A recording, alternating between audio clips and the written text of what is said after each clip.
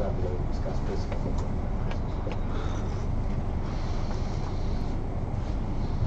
No, I'm not going to discuss it. Just a quick summary. What we discussed in the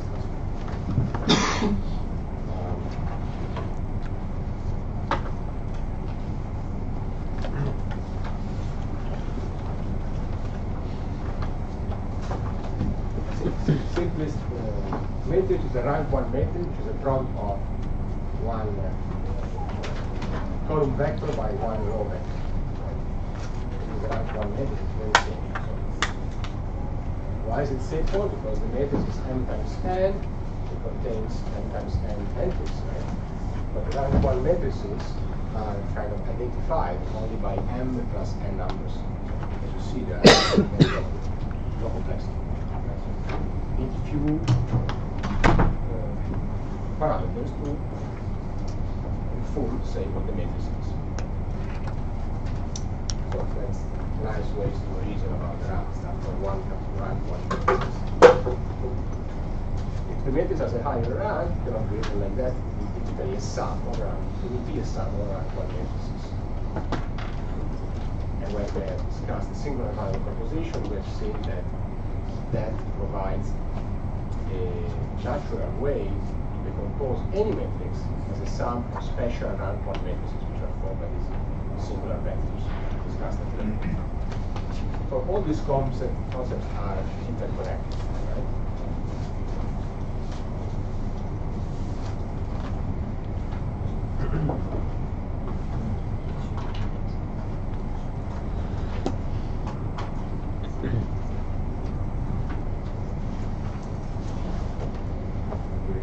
Inverse of the matrix is very important also. Then we discuss the notion of orthogonality. That's also very important. So these things, as I said again, I went quite pretty quickly.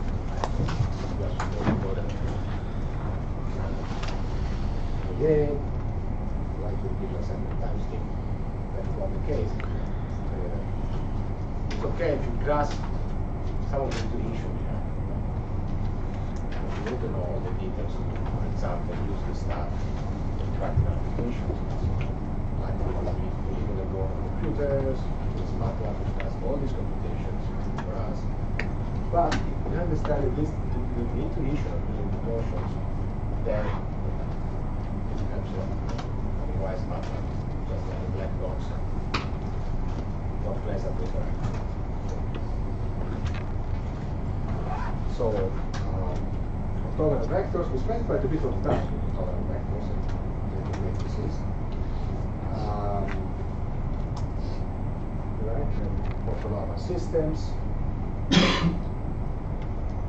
So, what is most important about orthogonal vectors is that they provide a very natural basis. Right? So there's a very natural way to express a vector as a linear combination of orthogonal vectors if this form the basis, or otherwise, disaster, or otherwise,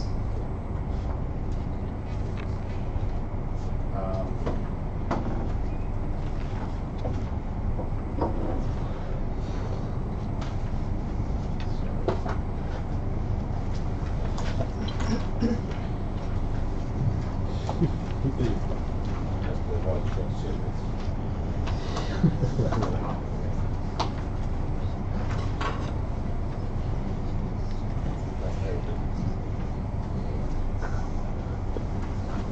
So,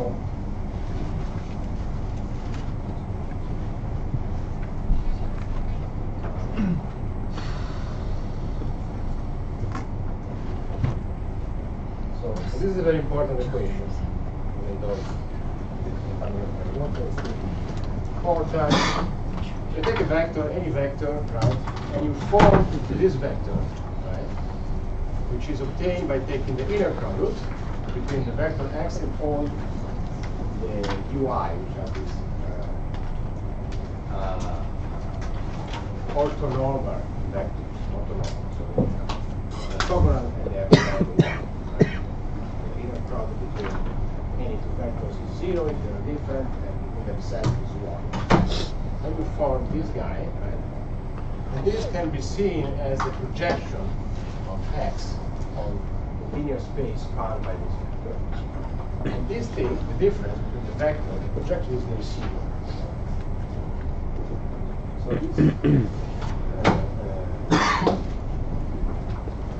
this is a very important equation. Right? You see that it's very important, for example, when we discuss these squares. This equation is the way to write any vector as the sum of the vector which is span, the vectors, and the vector which is the receiver, which is orthogonal to our vector. An equation.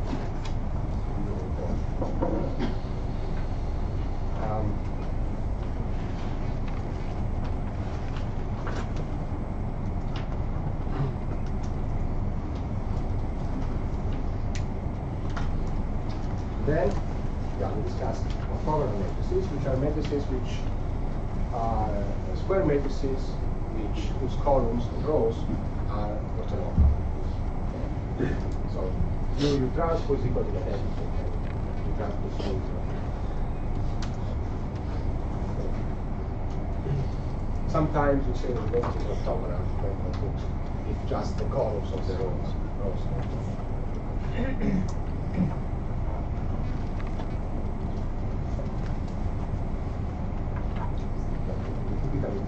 Matrices orthogonal both the rows and columns. And of course, orthogonal matrices you see them in the value decomposition, the single value decomposition, this is one of one epigram. Very important notion.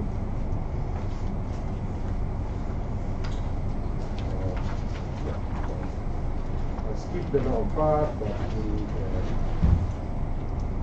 discussed what the norm is, what the vectors and the matrices, gave some very few examples, in particular LP norms for vectors. That for matrices was a bit more complicated because it was use matrix norms. I mean, not that important as the other concepts, I would say, but still, some of them remain this idea of eigenvalues and singular values. That's the reason I describe them. And also in some courses, you will see, for example, in supervised learning, you see the idea of ridge regression. Later in the course, we will see that you can do regularization of other norms. This has a different meaning. So the regression function you find, when you do the things supervised learning, for example, the L1 norm has a very different property than the solution of the ridge regression. So then understanding what norms are and some of the properties is useful to go further into this methodology. Also important for our supervised learning.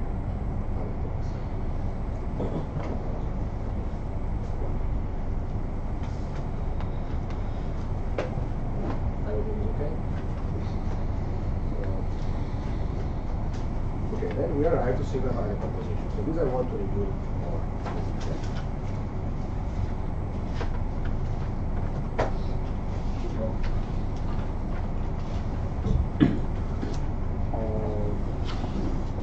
We didn't prove pretty much anything about single value composition.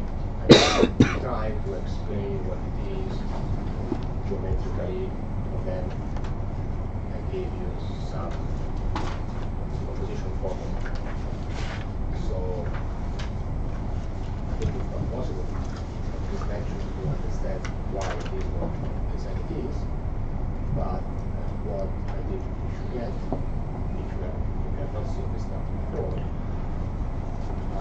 is understand how you can do some simple operations in the composition.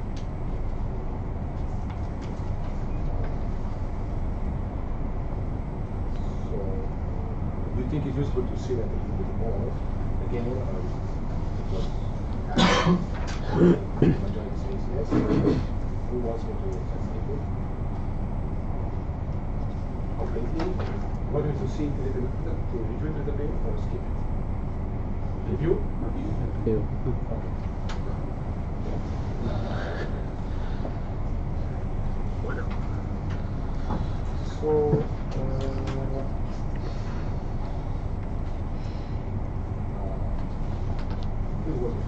book, you can follow it. This one.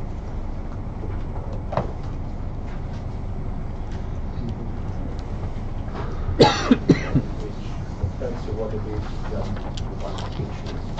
So the idea is that you take any matrix, right? And the false matrix that you will take here in the course, and as you see, I refer to supervised learning because in the course I was, as I said, sure this stuff you see. Right? So the default matrix, just think of the data matrix. Right? So the rows of the matrix A are the inputs, and you want to do some linear regression, use input, do some reduction. Right? So you can always write the supervised composition of this matrix, no matter what A is. Any real matrix. Doesn't have to be square, doesn't have to be symmetric.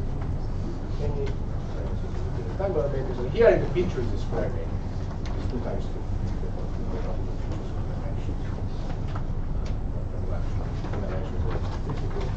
Possible. So here you are in the domain of the linear transformation associated with the matrix, and you draw a circle there. Right? So what happens is that, also for the sake of clarity, let's assume that the matrix is full rank. Right? So it's inverted. Not symmetric. But what I'm saying also applies to the rank 1 case. Rank 0 will be the 0 matrix. The rank efficient. So you take the circle, and what happens is that the image of this circle, okay, so these points on the circle are mapped for the matrix A to this ellipse. Right? So that's always true. Of course, what changes is the slope of the ellipse and the length of the axis. It is always true that there are 2 vectors which are orthogonal, which are v1 and v2. Possible to read, so that listen to me. So these are supposed to be v1 and v2. So they are orthogonal, and they are ground 1 because they are. So this is a unit circle, which are mapped to 2 orthogonal vectors which are on the ellipse. Now these vectors will not have any more norm 1, right?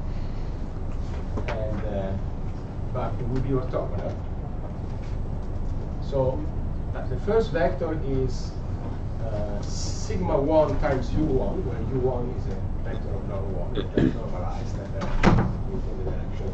And the second one is sigma 2 times u2. So here you have 2 pairs of vectors and 2 numbers. Okay? So the vectors v1 and v2 and u1 and u2 are the singular vectors of the matrix. These are the right singular vectors. These are the left singular vectors.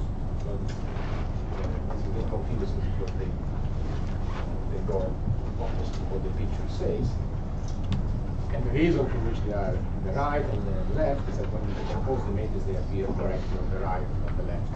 That's the decomposition. And these 2 numbers, sigma 1 and sigma 2, are the singular values. Right?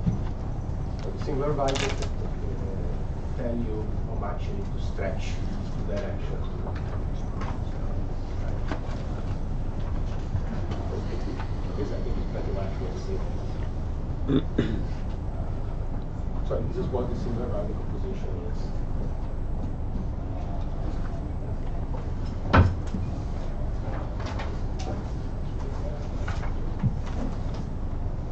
For these 2 times 2 things.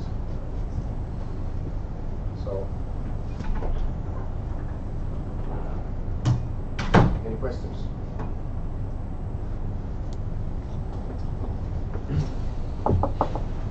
So there is a corresponding equation.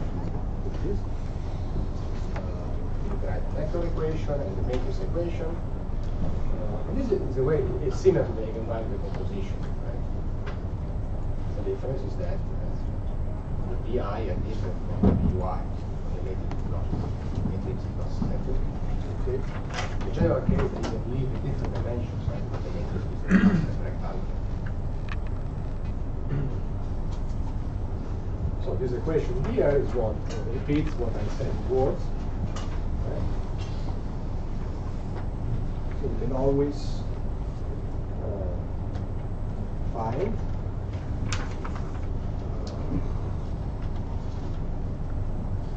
so if the matrix A has rank n, we can find n pairs of vectors that you are in the array, so they are in pairs, they work in pairs. And n positive numbers, the singular values, sigma 1 for sigma n, then we always use the convention that they are ordered in non-increasing fashion, right? We solve this equation. Okay, we solve this equation, in addition they are orthonormal, so there are other equations. So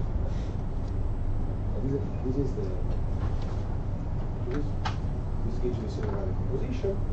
And then, right, you can write the matrix in this form. Or if you like, you can also write it in vector notation as a sum from j from 1 to n, right?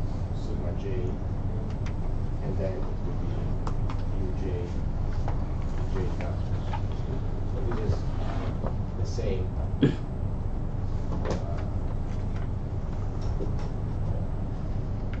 This seems to be a sophisticated tool because it also puts it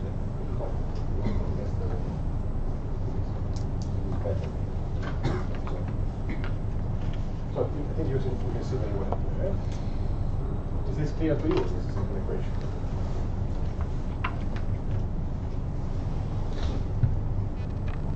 So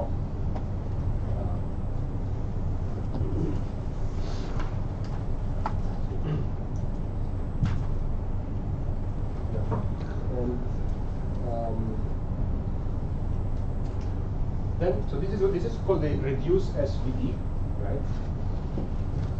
Because what you could also do, when you have the uj and the vj for 1 to n, right?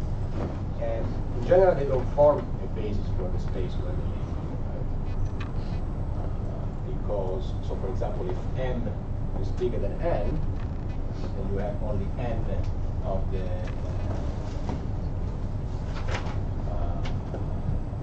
n of the uj, but you can add more to make a basis for Rn. You can do this. So you can complete these two orthonormal sets to bases, and simply you can say that sigma j is equal to 0 for j bigger than the rank of the matrix here assuming n, and then gives you a full SVD, but it is the same thing, just that you add things there so that the matrix U and V, right? Now they are orthogonal, so they are square unit transpose. Whereas here, so U is the reduced, right? So the columns are orthonormal, but the rows are not.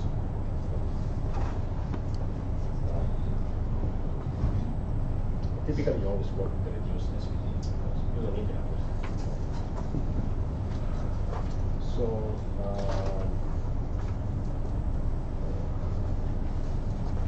The composition also gives you a way to understand how the matrix A acts on a generic vector X domain space. Right?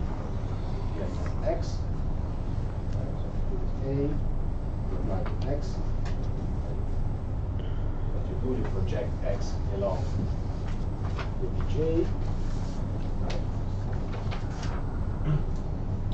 You will always be able to write X as a combination of the J plus the other elements which make the J basis.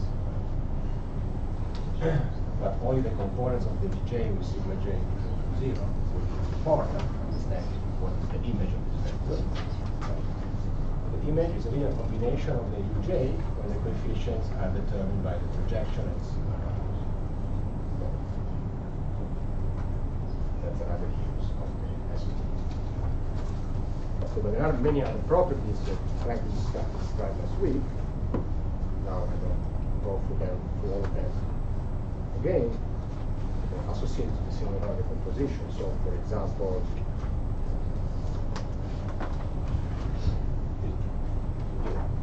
not the best way, but if you want to know the rank of the matrix, you count how many singular values different from 0 sometimes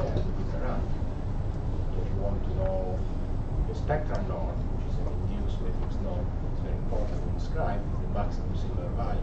There are a number of properties and matrices which are associated to the SVD.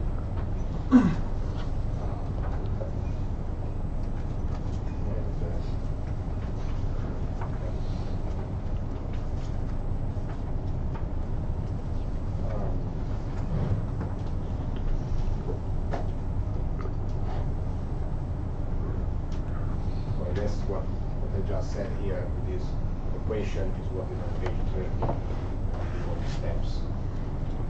So interpret the SVD as a change of basis. Try to skip this.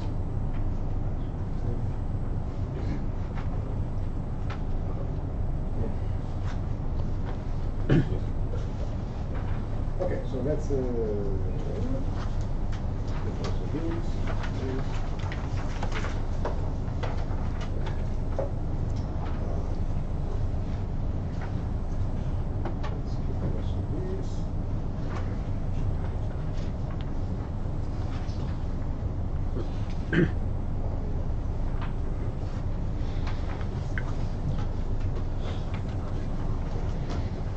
two more things. If the matrix is rank 1, it's very easy to compute SVD. This is very simple and it's abstract, right, to do it. That is what we do next week. So if the matrix is rank 1, it's right, so it's B C transpose. And you see from there. Maybe here it's easier.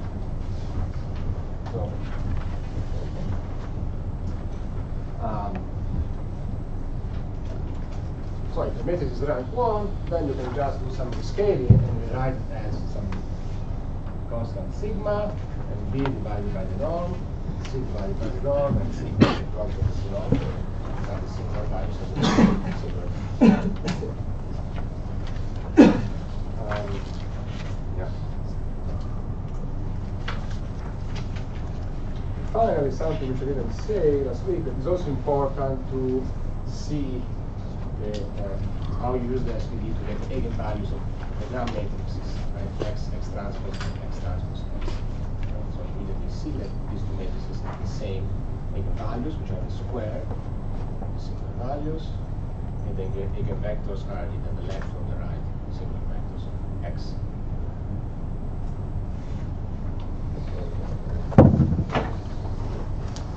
What started singular positions?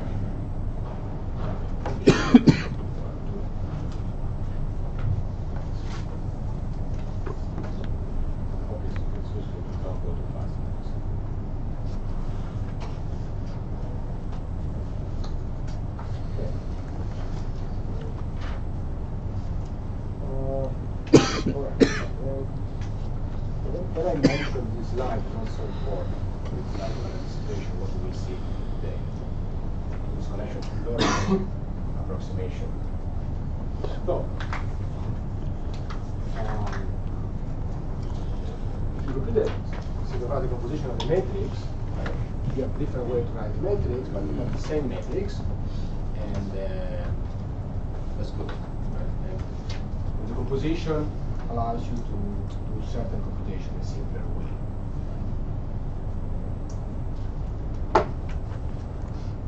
Also, if the matrix is low rank, for example, if the matrix is rank 2, you see, as I was saying in the beginning of the lecture, that you need a few parameters to describe the matrix.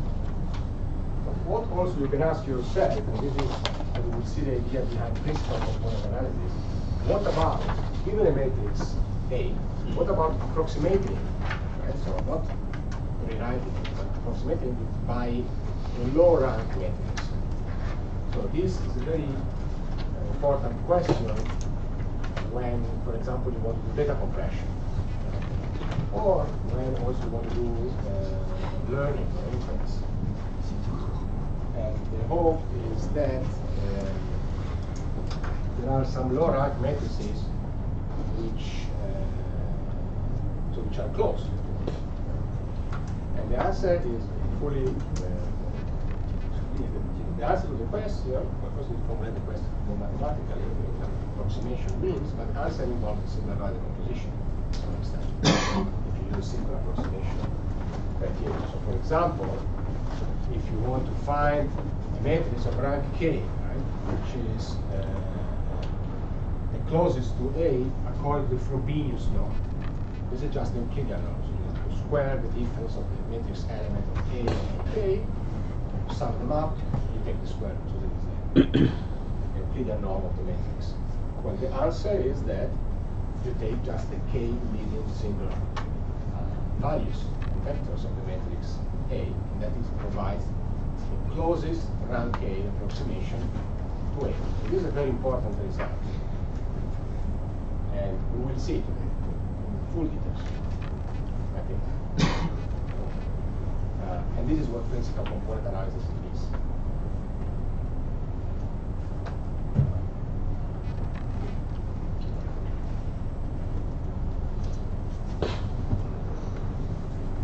So, okay, that's it. Now, I continue the lecture.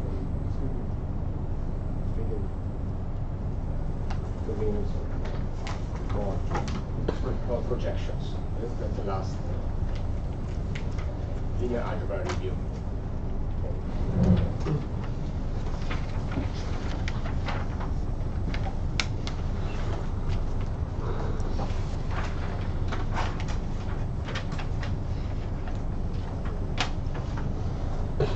How many pages are there now?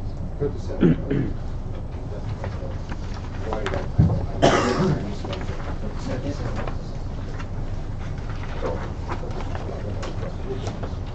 So what is a projection? A projection is a special matrix which first of all it's a square matrix. I call it P, capital P. And it has the property that P squared is equal to P. So if P is a number, what is P squared equal to? So here one number, it's one poly, but with matrices becomes more interesting, right? Because matrices are linear transformations, and so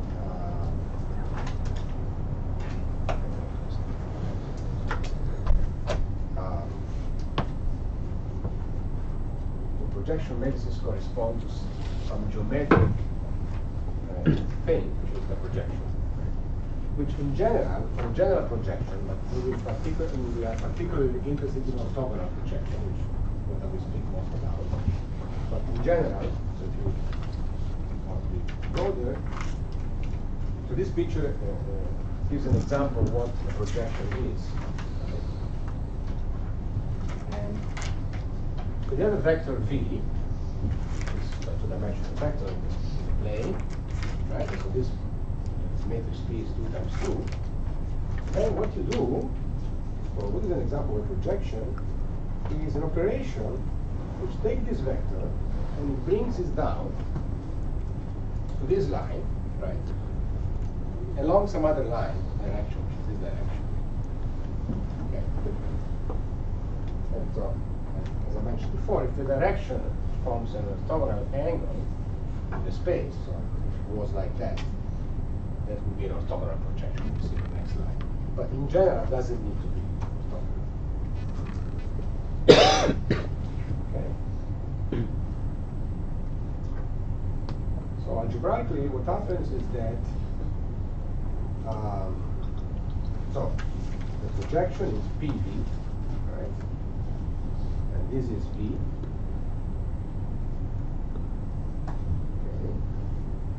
Okay. Then if you take, so what is a property of projection? That if you subtract from the projection of V, the vector V, this is an null space of the projection. So if you apply again the projection, this vector you obtain a zero vector. Right? And the reason is that you take P and you multiply by this receiver. Right? Is equal to 0 because P squared is equal to P. So, right.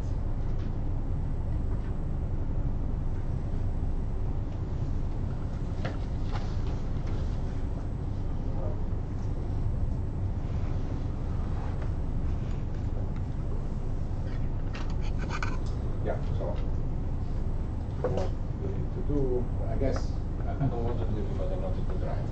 So what you need to do is that if you flip this vector and you sum them up and you project down, you can go. Shall we try to do it? Okay, let's see if it works. Because mathematics is not an opinion issue. Every time is way here. Let's see. Well, I can also, yeah, I think it's.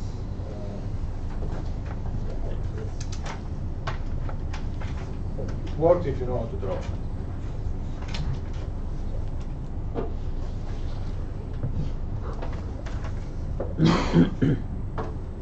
So this is minus b, right? And then I need to take the sum of minus b and pv, these guys, and use a parallelogram law.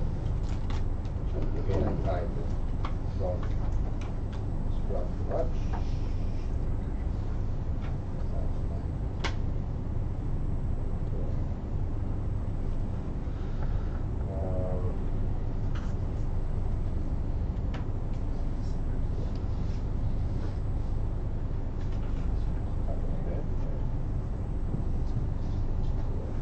I have the projection of this, so I need to follow this line.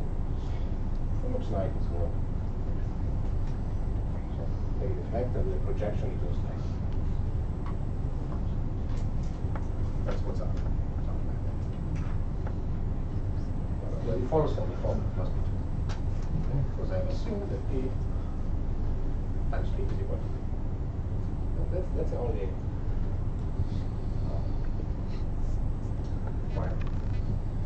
Now, so we see P as a singular variable proposition. P squared we have also, and we see that there are some properties about the singular values for a projection. Okay, so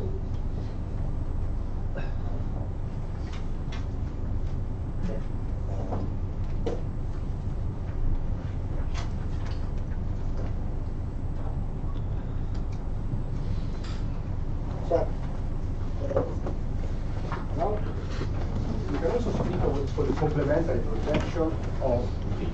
My projection. Just the identity matrix minus P. Okay.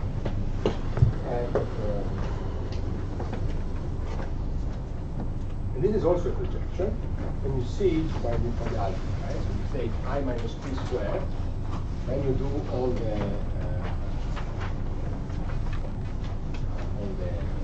steps, right? So I minus P times I minus P.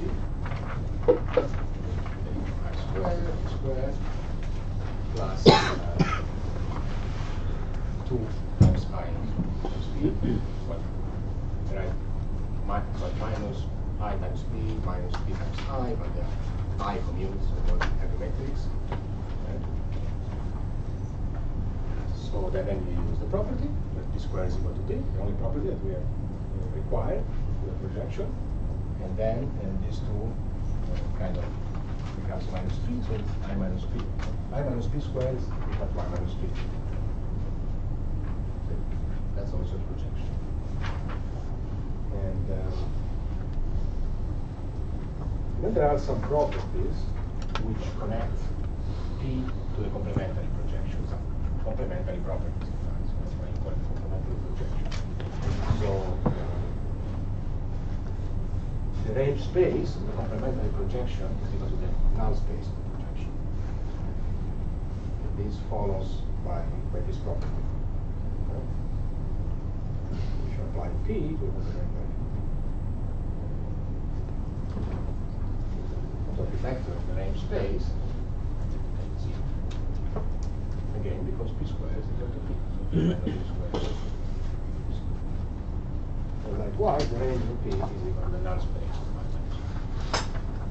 All these things I think will be more intuitively clear and visually clear from the screen. The more we're talking about projections.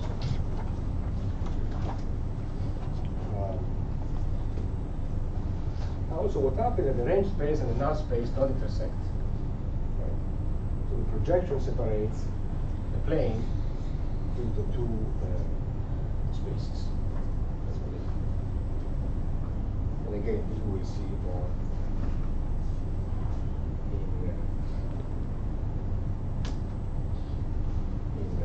detail.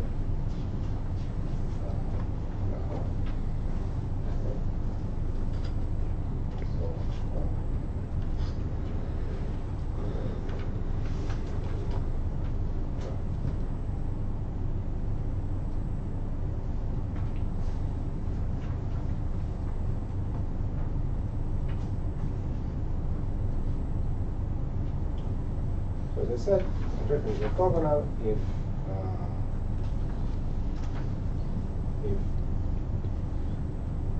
so not only the range of P and the null space of P don't intersect except at 0, but they are orthogonal to each other.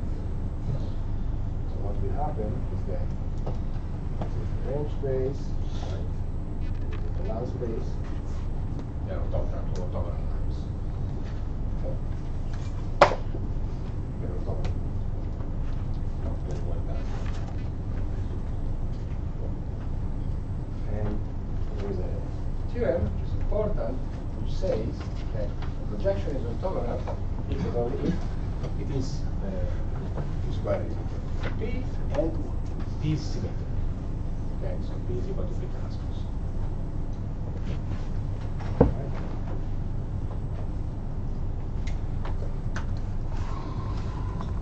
So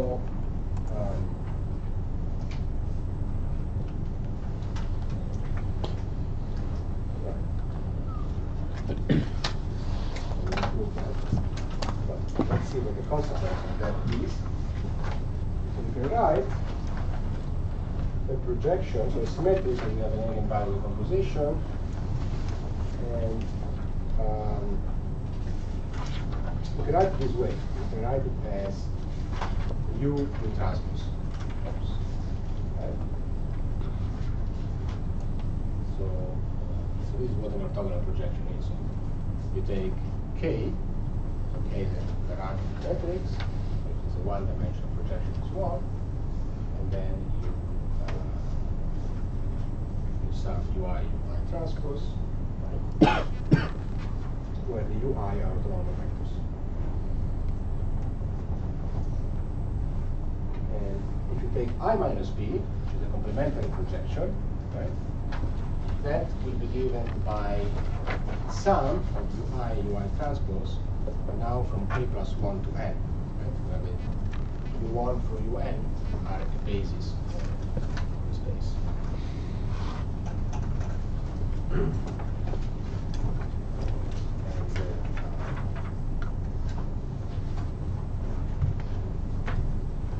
Right, so you can see that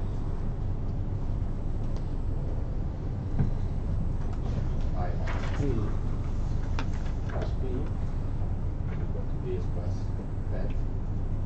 It's up there. This is equal to the event. Right? No, if you sum UI transpose, the sum is over the index of your base, that is equal to the matrix. Every orthonormal basis is a set of eigenvectors for the event matrix. And also you can verify that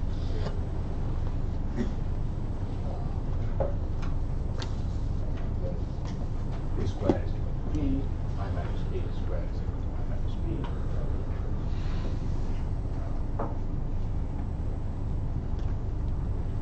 Right, so for example,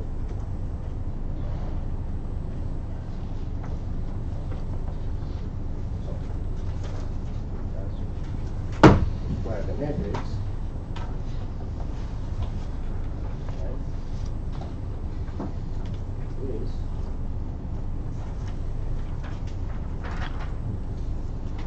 so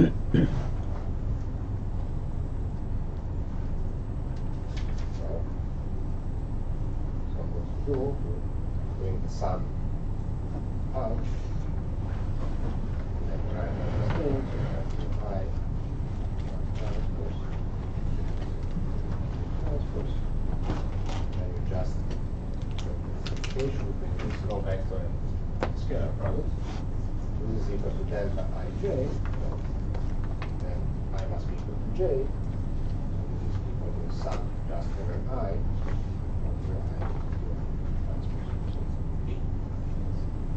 One way to see that.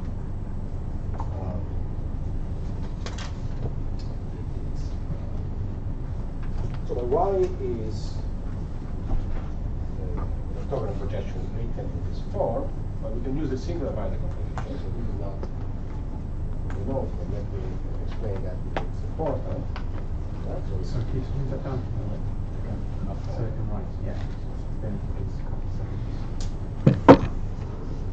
So now we're going to show why this is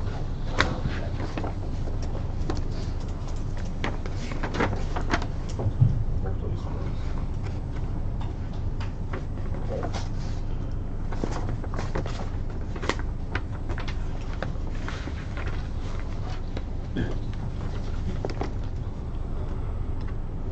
Questions?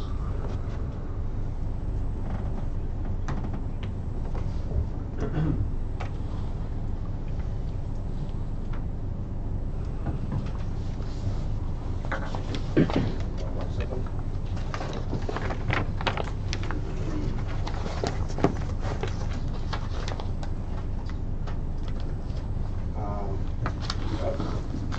Let me start.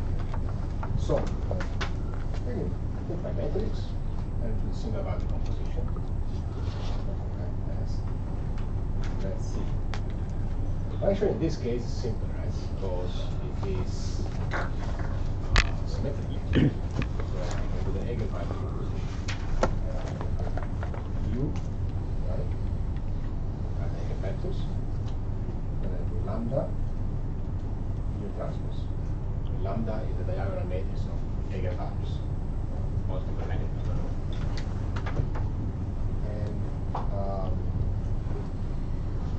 And then what do I do? And so then, so here I have already used the fact that these other properties I need to use to understand some more information, to get some more information about U lambda, U lambda. To use the fact that T squared is equal to P. So I compute T squared. T squared. Looks simple, so I have U, sigma transpose, of lambda. So it is equal to identity. So I get U lambda squared transpose. And now I need to use the fact that P is equal to square. Okay. And so P is equal to square. Now this is true if and only if, right? Lambda is equal to lambda squared. Because I'm multiplying I by transpose and U, so the U disappears. So here I get a constraint about the eigenvalues of my orthogonal projection. So these are diagonal matrices, so what this means is that lambda I element is equal to lambda I squared. Right? So this means that either lambda I is equal to 0 or it is 1.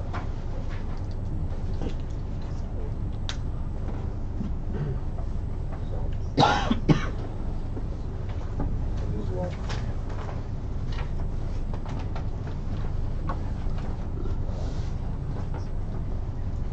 Projections.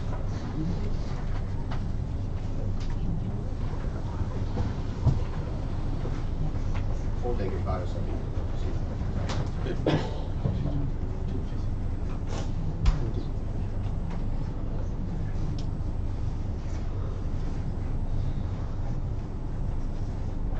So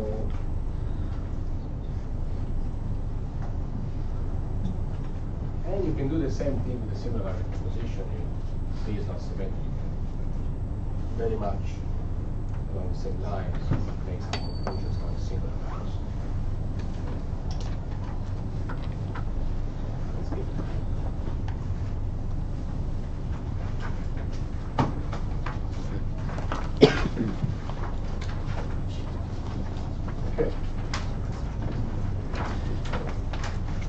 continue or want to make a short break? Break is very short. Okay, what's the short?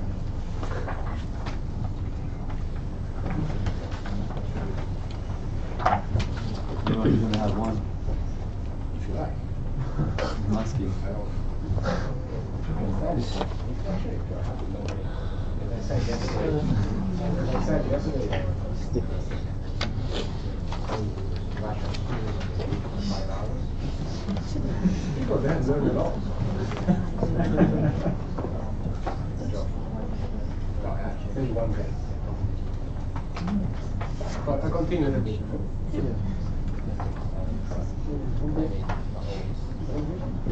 Stop in half an hour.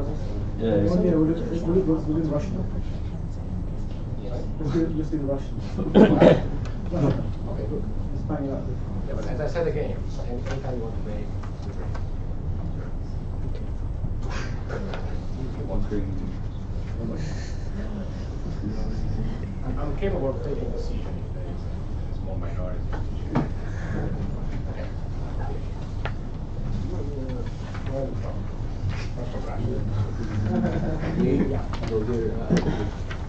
The debate of the Russian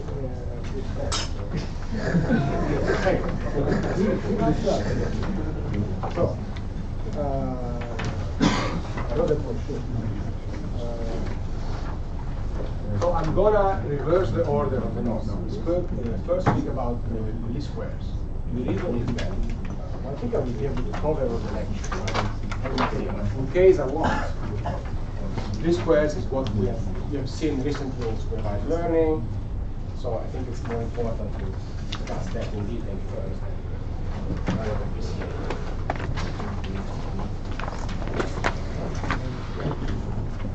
So I'll go to page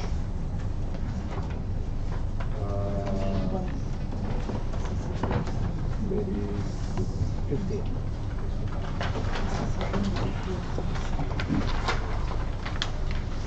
But the notes are kind of marginal, so it doesn't matter really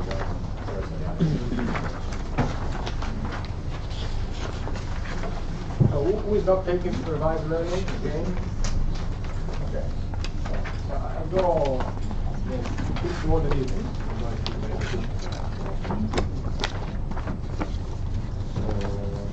Okay, so the problem, the least square problem is the problem of regression, right?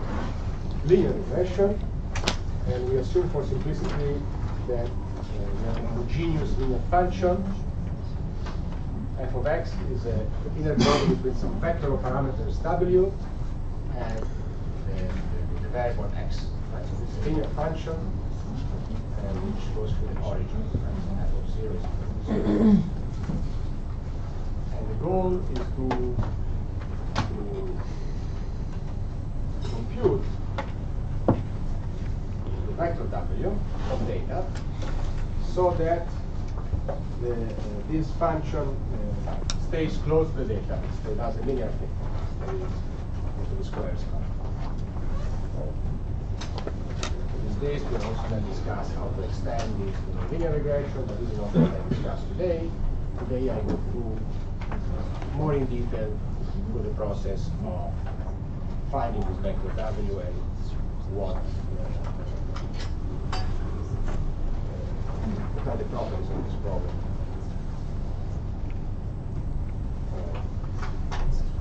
The problem statistically makes sense if it is true that there exists some underlying model, which I call W star, right?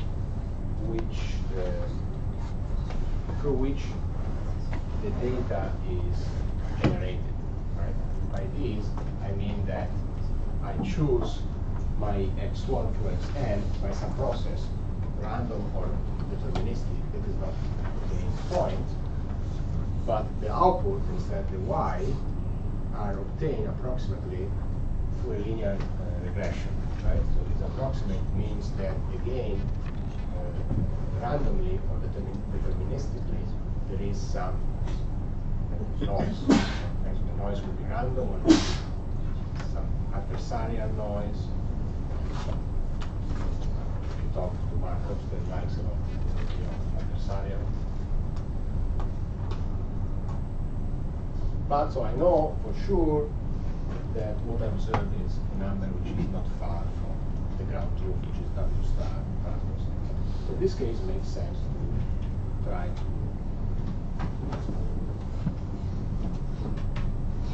find the underlying model.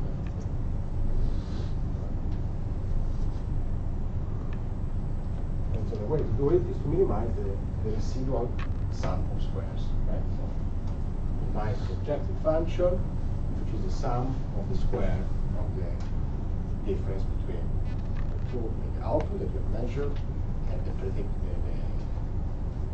predicted output for your model, for your function W. So the function is equal to W.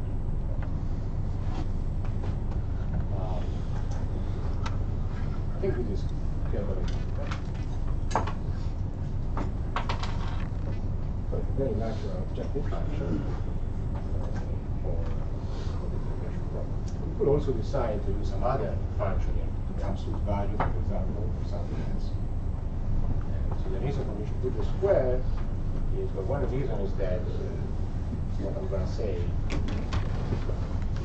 simple. I would say the other way, absolute value would be a more difficult problem, right? Minimize it on the W in that case. But by no means impossible. So we can also square and we can discuss properties of that problem. Later in the course, we'll discuss a bit about optimization. What complex sets are, complex functions, how to minimize complex functions.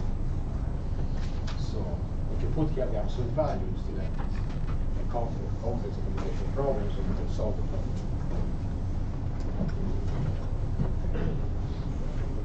So here, in a way, by putting here the square, you really want to avoid that there are big deviations between your prediction and the two output. The square would emphasize that. Whereas if you were going to pick up some value, it would be less, more tolerant for the deviations. The difference between mean and the median. But very simple, perhaps what is not written here, but just as a small digression, the simplest problem that you encounter in this case, so is when x is one-dimensional, so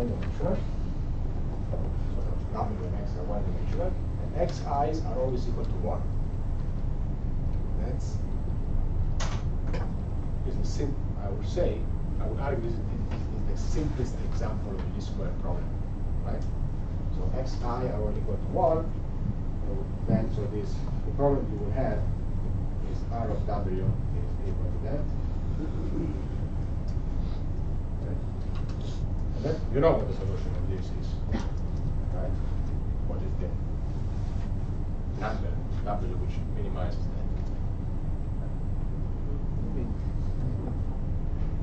I think I heard the correct answer.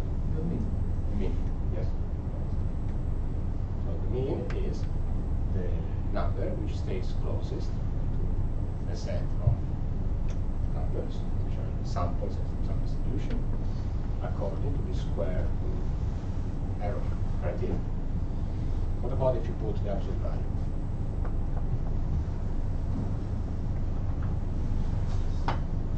The median. Yeah. So that's how you define the median is the point which stays closest to your data according to the absolute value. And to do some analysis, this is a diagram. To say something more than just what you know, which will not be in the exam, so you can do this if you're not interested. Just something for you to think outside the course.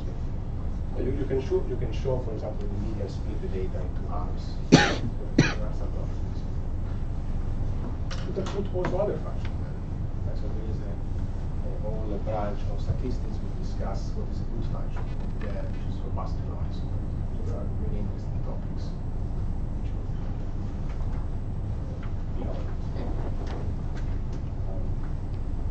Okay. So the way these squares are like the tip of the iceberg, right? Many methods in machine learning statistics which start from the choice of the loss functions, of the square loss, and also choice of some constraint set. So often you will not just minimize this with the absolute value of something else, but you will minimize this within some set, which somehow makes sense to you. Right? Or perhaps with the regularization, as we described now again today. So, then you need to remember some facts that you want to find the minimum of this function, take the gradient equal to 0. So, if you do that, take the gradient of the function, set it equal to 0, you find some equations. And the beauty of these equations is that since the square laws, the equations are linear, right? So here, if you have not seen this before, just to be really very pedantic but a little bit short, so you need to remember how to differentiate a function of vector, right? So the gradient. Right? So if you have this, there are different ways to do it. Then you can use matrix or vector notation, but let's do it first with the vector notation. This I call the vector notation because x and all the quantities involved are either scalars or vectors. Can you put it down again? Yeah. So we want to take the gradient of this. The gradient is the vector which has as component the partial derivative of this function of w over the components of w. That's what I call the gradient of r at w. Right? So you need to remember some chain rules for gradients and derivatives. So that's the way. So the gradient of the sum of function is the sum of the gradients. So you just compute the gradient of each term under the sun, and then the sum over r. So what is the gradient of this thing? So it's a vector derivative. So first thing, I take 2 out, right? And I take function. Here's the composition. Right. I'm taking the derivative of this function with respect to its argument, like it was a scalar function. Like it was a standard derivative, not a gradient. And then I need to take the gradient of the argument. And the argument is yi, which is a scalar, and it's minus w transpose xi, which is a linear function, so that the gradient of that linear function is just minus xi. So this is the result. The gradient of my function r is a vector, and it should be in the right dimension. So it's a linear combination of the points xi, right? And I need to set it equal to 0, right? To find the optimal condition for the minimum. The gradient must be equal to 0. So these two I can remove, and I can rewrite this in this form. I can rewrite it as the sum over I w transpose xi, right? Xi equal to sum over I yi xi. Right? Now here it is important to pay attention that this is a number because it's the linear product between w and x, and this is a vector, is a number, and this is a vector. This is a vector equation, a set of equations, one for each component of my vectors x. But I can also rewrite it in a different way so that it looks like a linear system of equations. So this is a linear system of equations that is not written well. The linear system of equations is a variable w. So w is what you want to find to solve these equations. So I can write this as, instead of w transpose xi, I can write xi transpose w, because the inner product is symmetric. It's the same thing if you take the inner product between x and w or w and x. So I use the symmetry. And also, this is so let me do step by step. Let me do this very quickly. I will not do this all the time, but I think it is useful. this is the first step that I do. So I just work on the left-hand side. The right-hand side I don't touch it, it's the same. I write it like this. Okay. Now this is a number. Right? So this is a vector. I can also interchange them because a vector times, it doesn't matter the order. So I can put the xi there. I have the sum over I, xi transpose W. Right? And then I can pair together xi and xi transpose. Right? Because xi is a column vector, xi transpose is a row vector, and I can multiply them together. So this is the same as sum over I, xi transpose. So this is a matrix. D times D matrix. So then my linear system of equation is that this matrix times W must be equal to this matrix.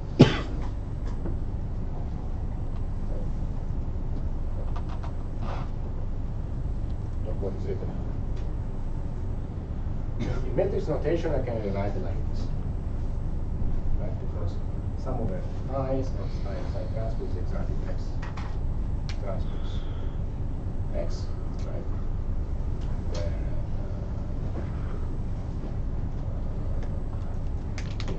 so when I use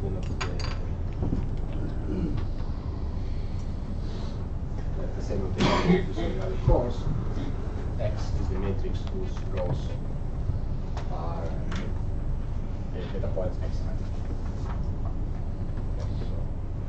Here, the first index is the data point, and the second index is the component which corresponds to the dimension. Okay, so this is the matrix x transpose. Data points is exponent x stays. So this is a system of equation. Another way to derive it, which is once you know matrix calculus is quicker, is to differentiate this guy, right? Because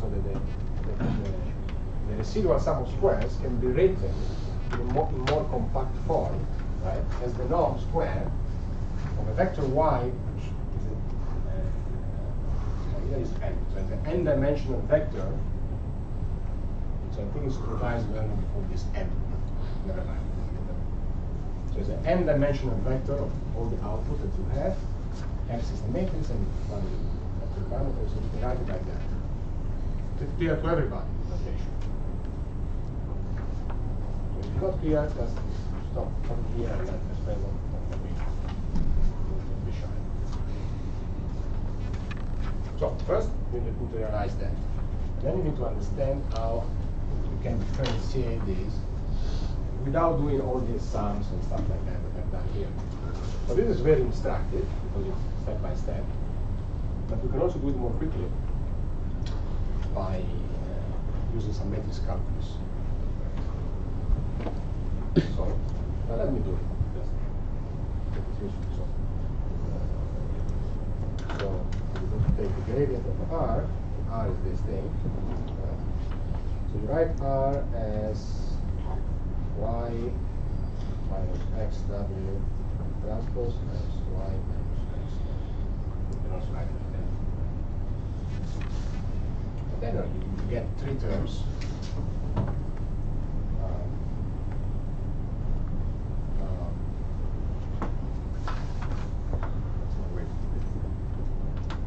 The first term is y transpose y with the constant 0. Then you get W transpose X transpose X W. And then we get minus W transpose X transpose Y. Right? Then we get the other term, which is exactly the same as this. So I put the 2 here.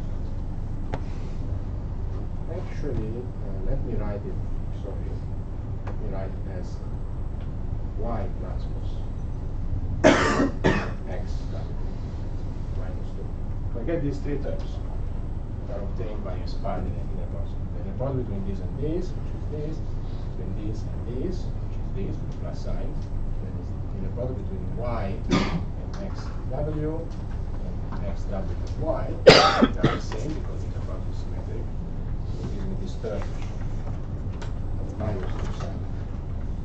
Then I can differentiate on these terms. So the first I'm getting equal to 0.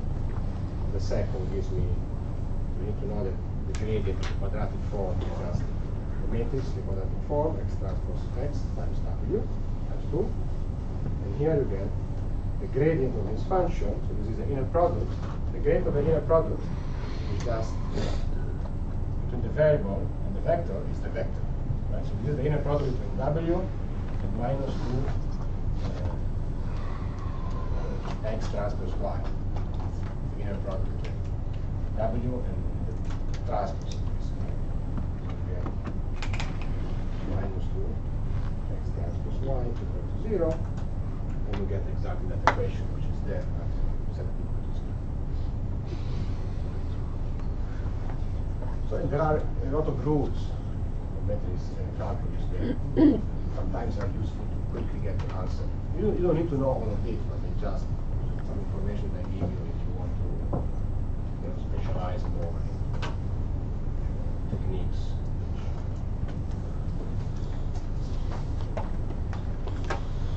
Start with this one.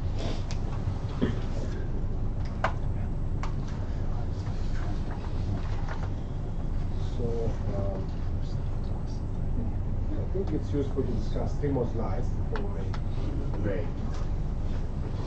So now we want to understand what type of property of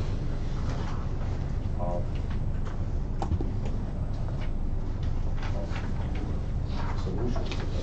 Is there a solution to the equation? Is it unique? What type of property of the solution?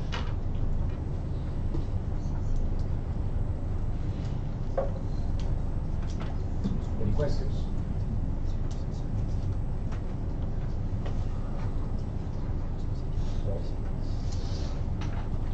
So first, we want to understand if the problem makes sense.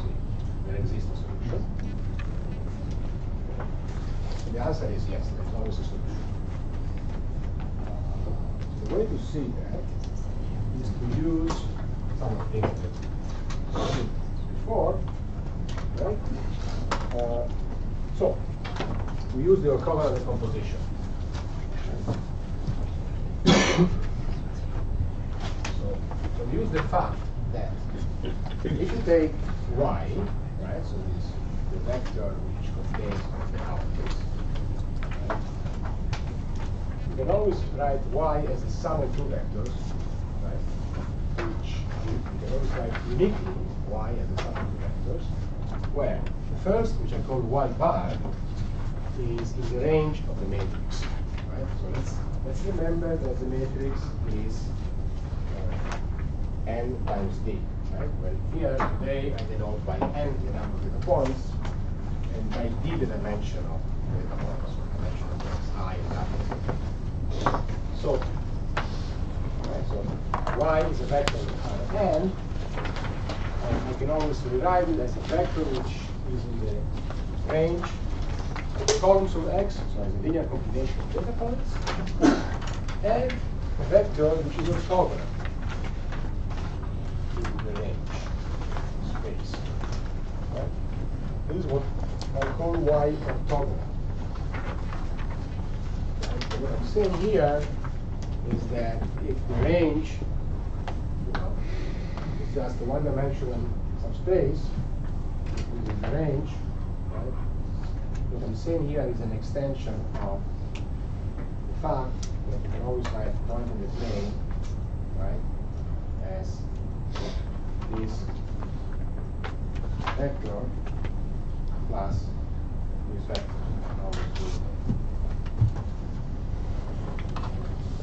Orthogonal decomposition. So this is going to be the range space, doesn't need to be one-dimensional, and the orthogonal subspace to it is what we are called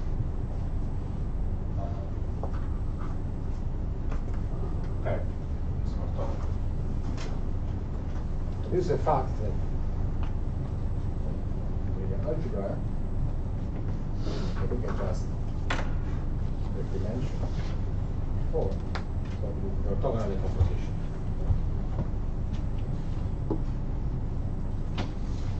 And one way to do that is to find normal basis for the range space, and then complete that to the basis for the whole space, right? So the plane in this case, and you see that the basis here is orthogonal to the basis here, something like this.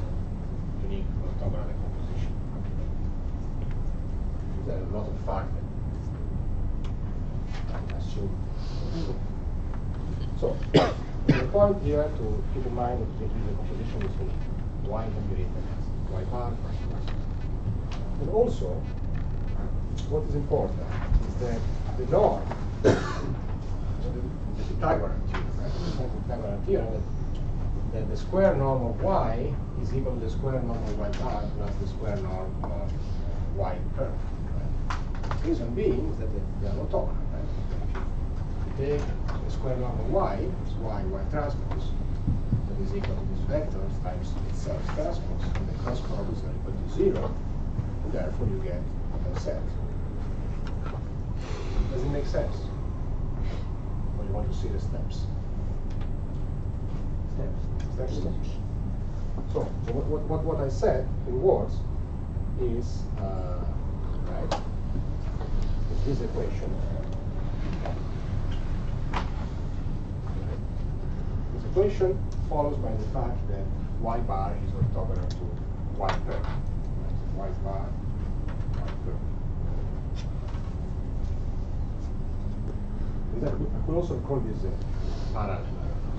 One is the range space, one is the orthogonal. We are just calling it parallel.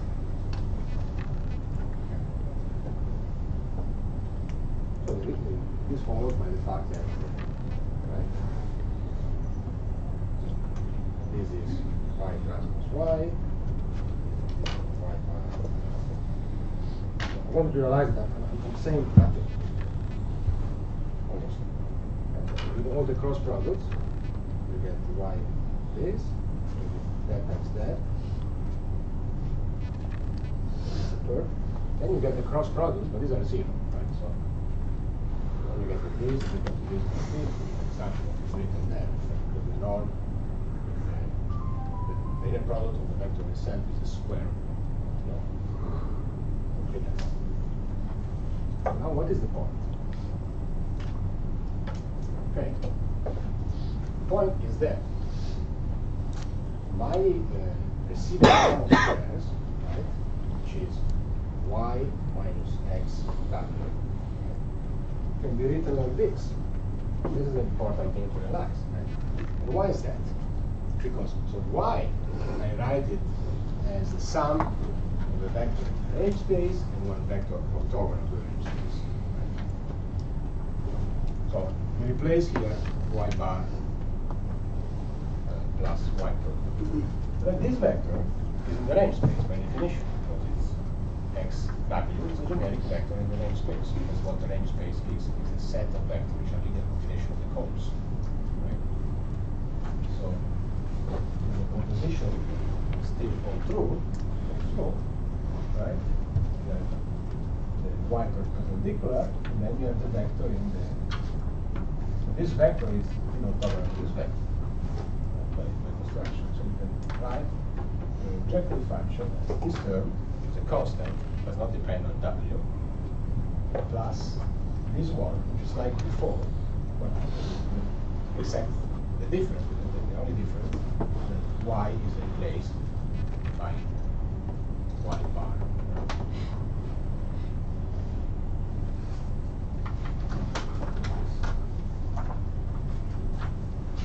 Y bar is also discussed later, the projection of y on the space, the range space.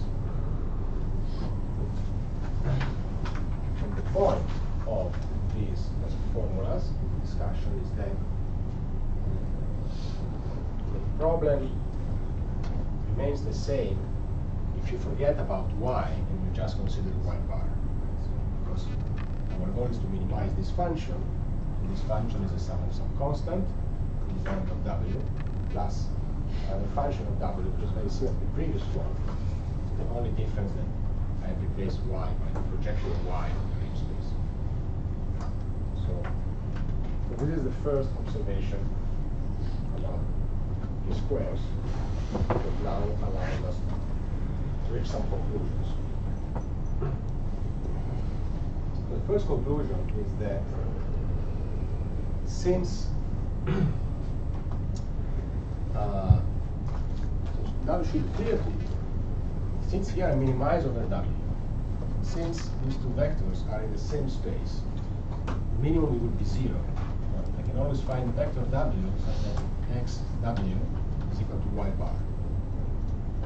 Right? Because y bar gives y bar by construction is a linear combination of the columns. This is a generic linear combination of the columns, so it must be the case that there is a y bar such that is equal to x bar. So the minimum then of my objective function is just this. It's just the norm of the orthogonal ways.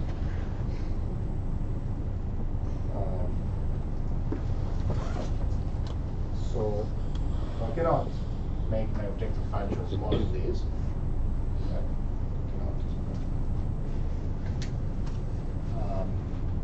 Cannot. Then the next question is there a vector which makes the objective equal to this? The answer is yes, because what I said before, you can find the vector W such that you make this equal to 0. So the answer is that any vector W which makes this difference equal to 0 is a solution. So the least square solutions are not unique in general, and all the vectors W which solves this linear system of equations. So now what we want to understand is when is the solution unique.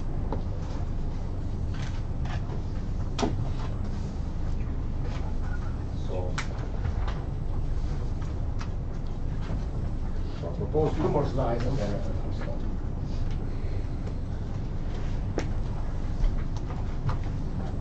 Okay. You are a very diligent class, I really like this.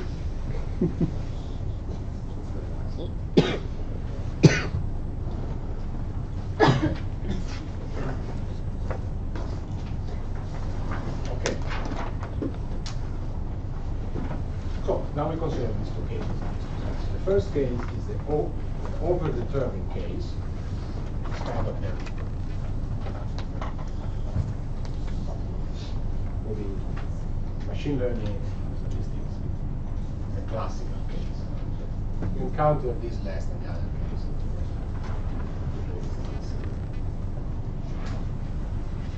Actually, yeah, I think they're both important. Now, today, there is more emphasis on designing methods which cover the other case. More unknowns than observations. So in this case, you have more observations than unknowns. Sample size, training set size is larger or equal than the unknown parameters. So now in this case,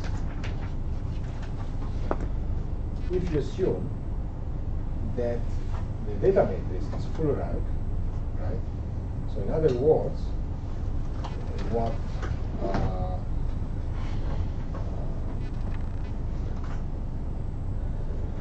right?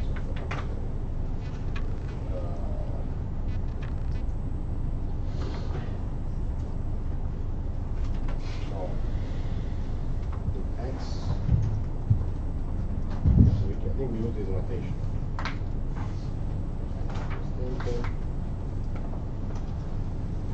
So, but there are more rows than columns.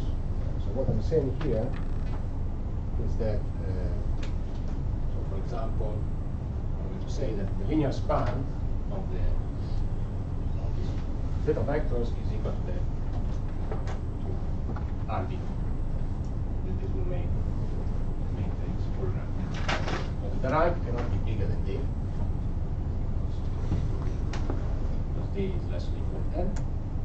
It is equal to D if the space obtained by taking all linear combination of vectors is 4. So it's the largest possible, which is 4. So in this case, you can invert X, this matrix, X transpose X, which was the matrix which defined my normal equations. So optimality, the equation derived by the optimality condition of my optimization problem, and then I can find a solution, a unique solution of the problem, which is the least square solution, which I have this form.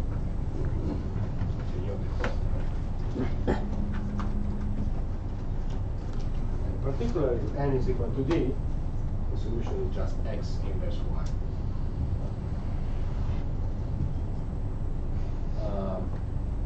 Right? And d is, in a way, it is like it is a kind of a standard case. So if n is greater or equal to d, and if my points are kind of in a generic position, so for example they are sample IID from some Gaussian distribution, it would be the case that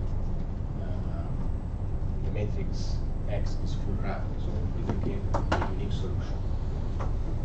Although you can find situations. Still, there are two subcases also here to consider.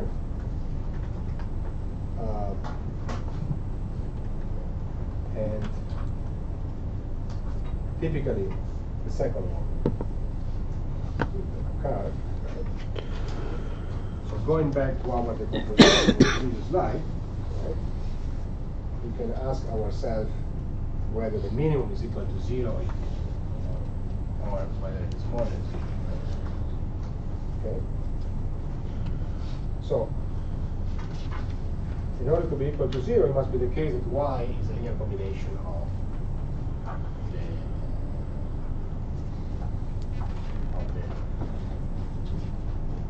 the rows of x.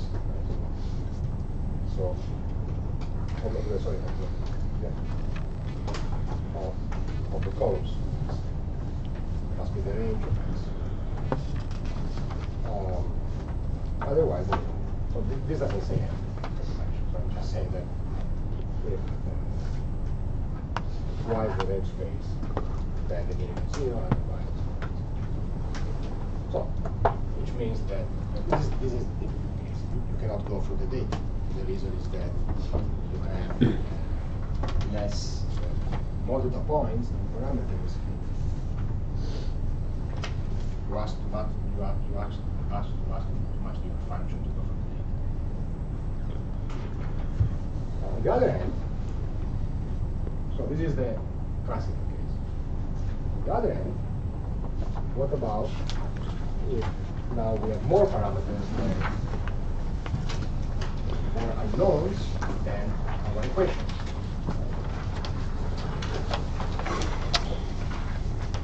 What about if n is less than d? More generally, if you ask what about if the rank of x is less than d? But let's consider the case n less than d. In this case, the solution is not unique.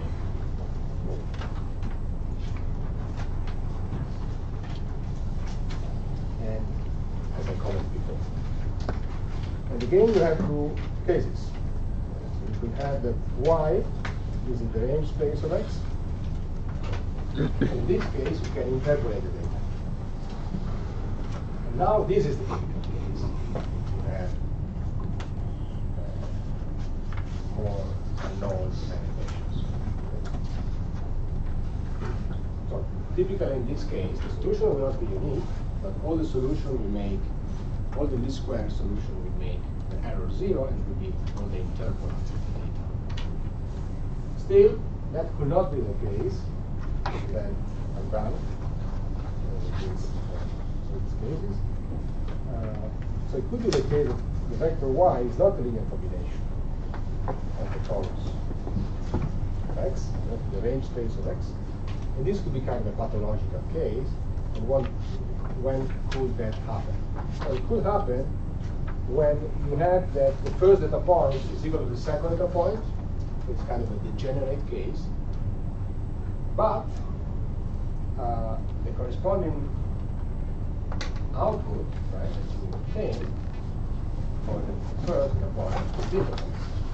So y1 is different from y2. In this case, you cannot calculate. Either you go through the pair x1 y1, the pair. Right? So what I'm saying is just this. So the first point is x1 y1, and the second point is x2 y2, but x2 is equal to x1. So you have this point. Then there are other points. So you will not be able to calculate the data. You cannot go through both points with a line. So